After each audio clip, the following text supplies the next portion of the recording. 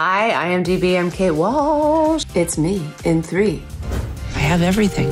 I have it all. 1, private practice, for sure. It was a surprise, a delight, and the ability to continue the character of Addison and expand and see what Shonda Rhimes came up with and work with all those glorious actors was really powerful. I loved every minute of it. Number 2, creating the boyfriend company and fragrance, which turns out was award-winning, but it was a fragrance based on missing that je ne sais quoi of, you know, my former boyfriend's fragrance mixed with my fragrance on sheets and towels, and really wanting to bring that to the market and reach out to fans.